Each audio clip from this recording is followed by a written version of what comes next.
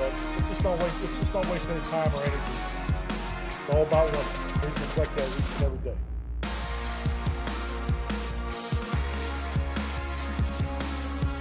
It's time for another edition of the Mike McCarthy Show, powered by Reliant Energy. Bill Jones inside the Academy Sports and Outdoor Studios here at the Star in Frisco. The coach joins us from Ford Center as the Cowboys get set to take on the 2-0 Seattle Seahawks. A 3:25 kickoff on the road in Seattle. Coach will break down the Seahawks in just a little bit, but let's get things started with that first win last Sunday against the Atlanta Falcons. Do it in dramatic fashion. I want to ask you about the scene in the locker room after the game, though, and you've won a lot of games in your career. How special was this one? I know the players gave you a game ball after the game. Oh, it was definitely special. It was a great locker room atmosphere. I mean, just the enthusiasm from, obviously when Greg hit the kick and just all the way in. It's a big win for us, and we needed to find a way to win a football game early in this season, and that definitely checked the box. So, and hey, you don't get a game ball very often, so it'll definitely always be a special victory. How about winning a game in that fashion, the way the team came back? Can there be a carryover effect from that? Well, we're gonna definitely try to build off it. There's no question about it. I mean, it's all part of improving each and every week, and there's so much room for improvement. But at the end of the day, you have to find a way to win, especially these early season games. More games are lost by a team because of the things you're not in sync in certain areas, and I mean the way we had the ball on the ground, we had the ball on the ground 6 times in the first 15 plays. So to be able to recover from that as a football team is a tremendous statement about our players and their ability to just keep fighting, stay in there, and something that I spent a lot of time talking with the quarterbacks and Kellen and Doug. You have to be comfortable and confident of winning a game on the last play, because that's what this National Football League is all about. There's so many games you see week in and week out that come down to that last play, and we spend a lot of time in our preparation on final place situation and scenarios. So I was just really thankful that the players got an opportunity to experience that, especially with all the preparation that's gone into it. And John Fossil talked about the onside kick. He calls it the watermelon kick, and he talked about working on things in practice. That's something that he said that you've worked on the last 3 Saturdays in practice. Was it as successful in practice as it was in the game? Actually, Greg's very consistent with it. So, and it's something that John does a great job of teaching, and they've definitely mastered. When he was in LA last year, they actually did it against the Cowboys last year, and it just barely went out of bounds. So I've seen the clip of that. But yeah, it's unique. But at the end of the day, it's a play that the coverage unit, starting with the kick, was very well executed. And after that, Dak hits C.D. Lamb and runs a great route. C.D. had 6 catches for over 100 yards in that game, but I thought it was a veteran move by him as he went downfield. He knew he was in field goal range, doesn't go out of bounds, and the idea is you're going to run the clock and not give the Falcons the ball back there in the final 2 minutes. A veteran move by him. Definitely. Just a heads-up play, smart football, everybody understanding the situation there. And like you said, it was an excellent route. The protection was outstanding. Dak was able to step up and convert it, and CD did a great job staying in bounds. All right, we're going to talk a lot about these Seattle Seahawks later here on the Mike McCarthy Show. But up next, it's David Moore of the Dallas Morning News. The Mike McCarthy Show, presented by Reliant, is brought to you by AT&T. Ford. Visit your local Ford dealer. Built for Texas, built for you. The University of North Texas, proud partner of the Dallas Cowboys. Miller Lite, the only beer of the Cowboys. And by Reliant, an NRG company.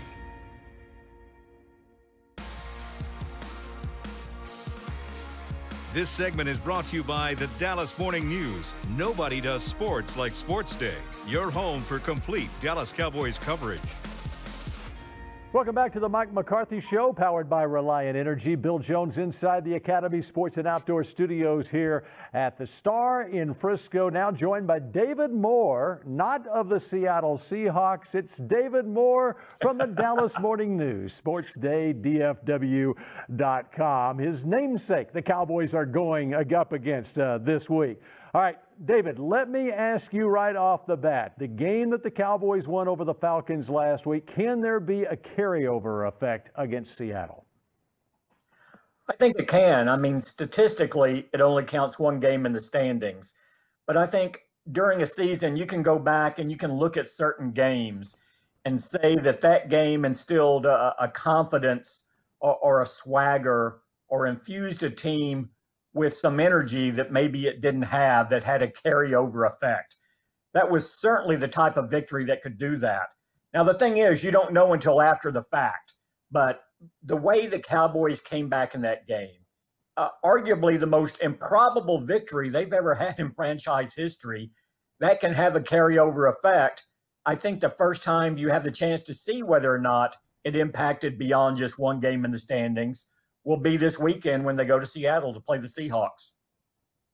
You know, I put that game up in my top 5 favorite comeback victories ever in the 60-year history of this Cowboys franchise. Let me ask you about the fans. An announced attendance of greater than 21,000. How do you think it worked with the fans at the stadium? The Cowboys, they don't have the league's best record, but they are leading the league in pandemic fans at the moment. Largest crowd yet so far. Seemed very responsible. I mean, it looked at a lot of the luxury suites. Those were filled. You looked out in the stands. I thought it was very well proportioned how they were throughout the stadium. It was, I can tell you, I was in LA and it was so much louder than what it was in LA. Of course, there were no fans there, but then it was just totally silent during the timeouts and the TV timeouts and the breaks. I thought the Cowboys did a really good job of continuing the game day presentation on the board and the continual use of sound throughout the game, even when there were breaks. It much more replicated games you're used to attending than what took place in LA, where there were no fans there. And there will be no fans in Seattle this weekend either. And Cowboy fans are just hoping that David Moore of the Dallas Morning News has a better day on Sunday than David Moore of the Seattle Seahawks. We appreciate it, David. And up Perhaps next the only time people wish that, but yes, thank you. That's right. Up next on the Mike McCarthy Show, how about we meet Dalton Schultz, who had a huge day against the Falcons last week. This segment was brought to you by the Dallas Morning News. Nobody does sports like Sports Day. Your home for complete Dallas Cowboys coverage.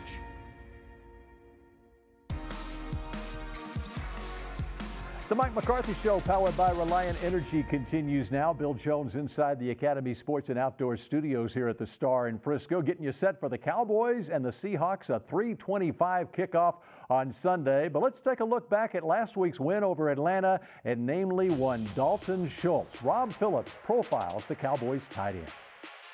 Without Blake Jarwin, Dalton Schultz is next man up at the tight end position. So far, he has delivered. The Cowboys lost a unique dimension in their passing game when Jarwin tore his ACL in a Week 1 loss to the Rams.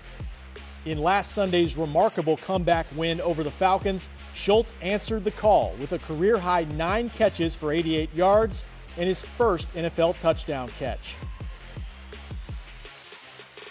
After a couple drops last week, I was making sure I was on the jugs Monday, Tuesday, Wednesday, Thursday after practice. And so I knew I was ready for that workload, and I felt like it was my job to kind of step up when we needed it. The Cowboys had high hopes for Jarwin as the new starter this year, replacing the franchise's all-time leading receiver, Jason Witten. Paired with Pro Bowl running back Ezekiel Elliott and a talented trio at wide receiver, Jarwin would have created even more matchup problems with his ability to separate downfield. Now Schultz has that opportunity in his 3rd season. In training camp, he spoke about a better comfort level with the offense and better timing with quarterback Dak Prescott. That was evident in Week 2, catching 9 of 10 targets from Prescott. something to build on moving forward.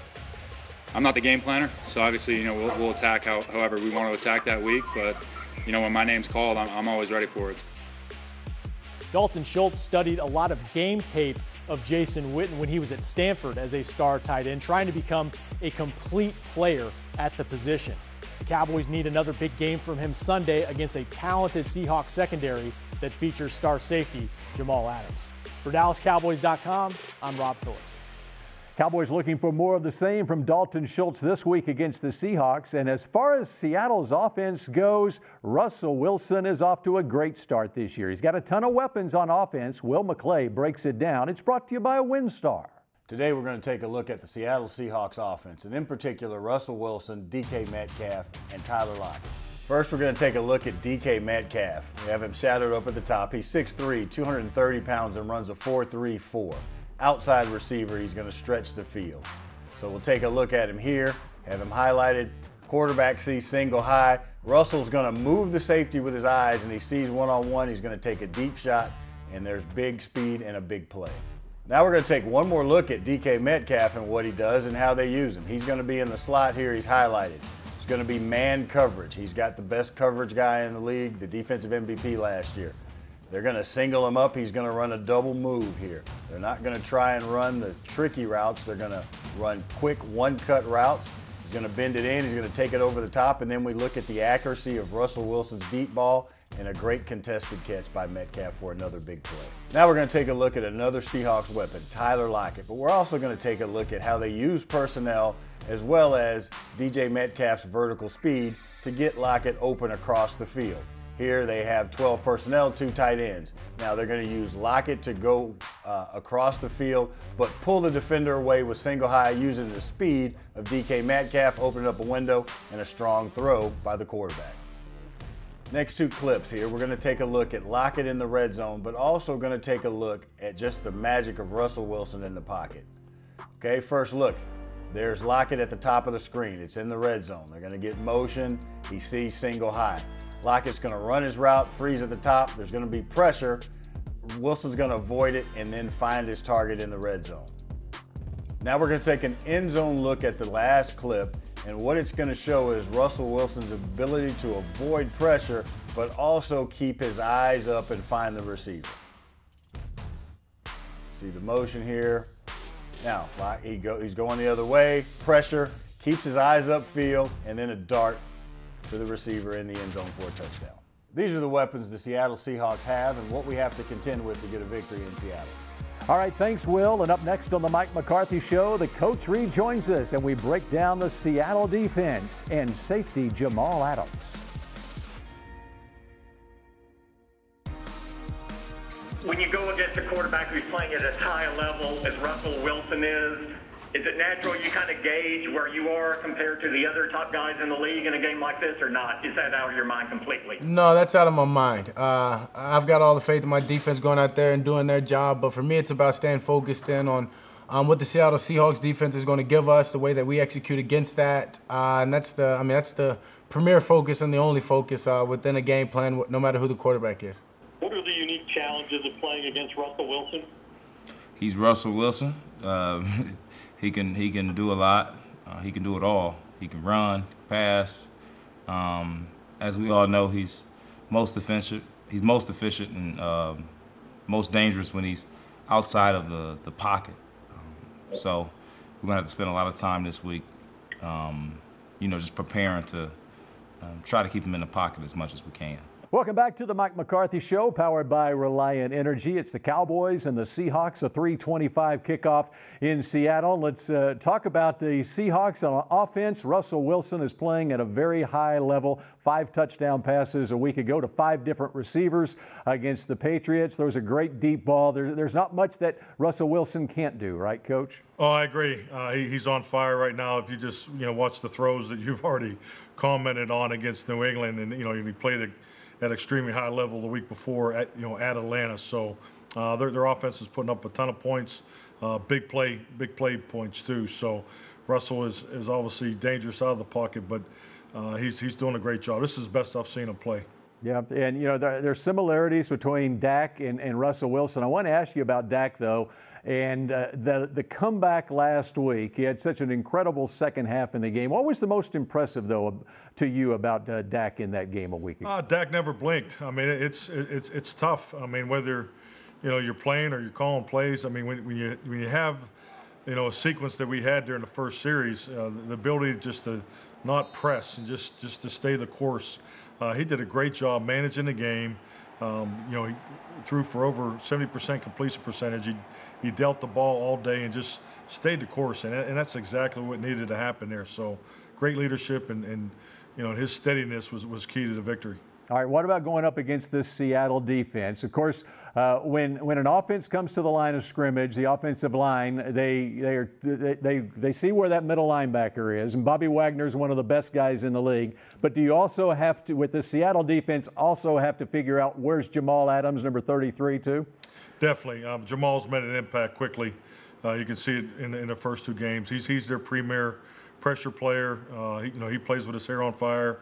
I have great respect for Bobby. I've seen him, compete against those guys numerous of times, and I agree with you. He's a great player. He's the key to the middle of that defense, still making plays sideline to sideline. But those are two key focus players for us. What about your defense, and what are you seeing through two games, and where does the improvement really need to come from right now? The improvement needs to come in the details. We're not clean on certain aspects, and that's something that we will correct. And it has to correct because our guys are playing with great energy. We tackled very well against the Falcons. Didn't have any missed tackles. So that's a big step for us from week 1 to week 2. Got our hands again on a couple balls. We didn't get the takeaways. So I just want to see us take a step in the areas of fundamentals and just we got to clean up the pre-snap mistakes that we're making. It was a big pickup in the preseason, getting Everson Griffin, who's had such success in Minnesota. He had a big sack late in that game against the Falcons. How is Everson fitting in? He's fitting in very well. He plays with tremendous juice. You can see, with him arriving late, he's getting comfortable. Just what we're asking him to do in this defense. But he's a great addition. And when you're facing a guy like Russell Wilson, what's the key against him? Well, I mean, you want to say keep him in the pocket, but he does such a good, his pocket awareness and presence and his instincts to step out through the A or B gap. Traditionally he used to spin out around the C gap was his first move, but he's playing very well, stepping up and getting out. So I would say clearly, keep him in the pocket, trying to make him beat you from the pocket, and frankly, when we do get a chance to hit him, we gotta take the ball away. So he's a dynamic player that looks to extend plays and sometimes gives you an opportunity to strip the ball. All right. The Mike McCarthy Show continues in a moment. We wrap things up in just a moment. And we got to get the ball back for our offense. Our whole objective this week is keep Russell in the pocket and don't let him scramble. And we have to do that by, getting back there, generating pressure.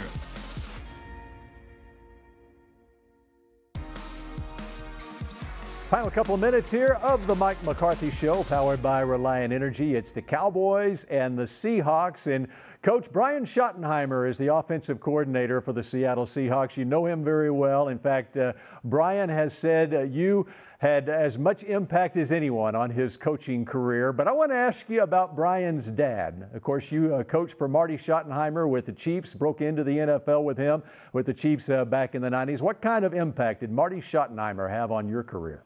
I mean, I wouldn't be here today without Marty and Pat Schottenheimer. I mean, Marty gave me my first opportunity in 1993.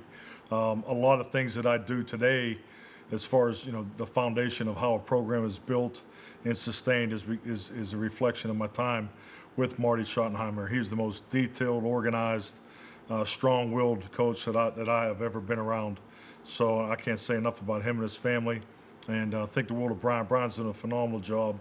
He's an outstanding coach. We had a chance to work together in the 90s when he was getting started in the NFL. So I have a lot of love for the Schottenheimer family. All right, the Seahawks at 2-0 on the season. They're off to a good start. The Cowboys looking for their second win. Good luck up there in Seattle, Coach. And we appreciate all of you for joining us here on the Mike McCarthy Show. We will see you again next week. The Mike McCarthy Show, presented by Reliant, was brought to you by Ford. Visit your local Ford dealer. Built for Texas, built for you. Bank of America, the official bank of the Dallas Cowboys. Miller Lite, the only beer of the Cowboys.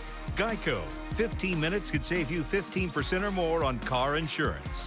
And by NFL Game Pass. You'll never miss a game again. Enjoy full access to coaches' film and game replays from Week 1 to the Super Bowl. Subscribe at DallasCowboys.com/Game Pass.